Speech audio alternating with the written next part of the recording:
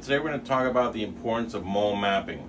Some people have one or two moles and it's easy to follow with the naked eye, but patients that have a lot of moles, like this gentleman right here, you can see the amount of moles that he has here. This particular device allows us to follow them on a yearly basis. So when the patient comes in, they stand in a position and they have to do all these little positions because they want to make sure that we get the complete coverage of the entire body. You can see on this picture on the left is when the patient came initially 7 years ago.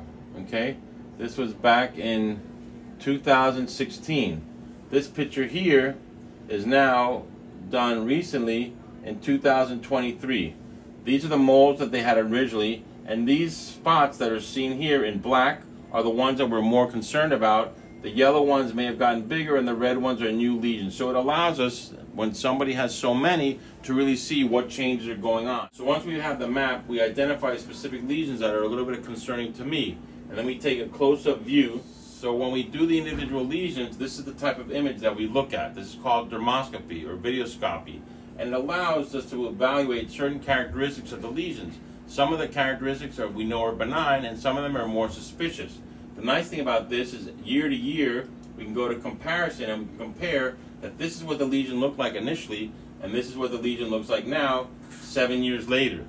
You can see, because of smart sun protection, the lesion has gotten a little bit lighter. But the overall protection of the lesion, the overall size or the overall dimension of the lesion has remained the same.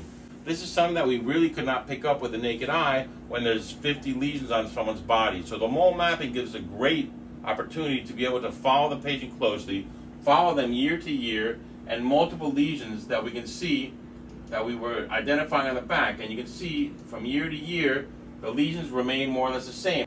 When one is more suspicious, then we know exactly which one to go and biopsy. So come see us at the Greater Miami Skin and Laser Center. Come get your mole mapping and protect your skin not only with sunscreen but also with a computer image that can guide us to which lesions are more suspicious and let us make the right decision to biopsy only the ones that look like there's change. Thanks.